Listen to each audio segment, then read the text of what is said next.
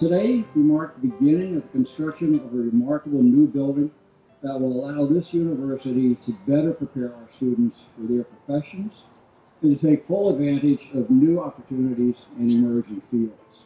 All this excitement is because we all recognize that the Taubman Complex and Marburger STEM Center will fundamentally redefine this campus experience and the way our university serves our students and the community.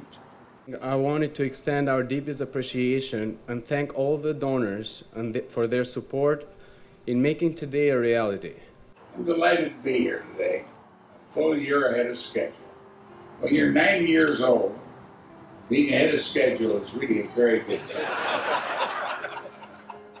Lawrence Tech played an important role in my life.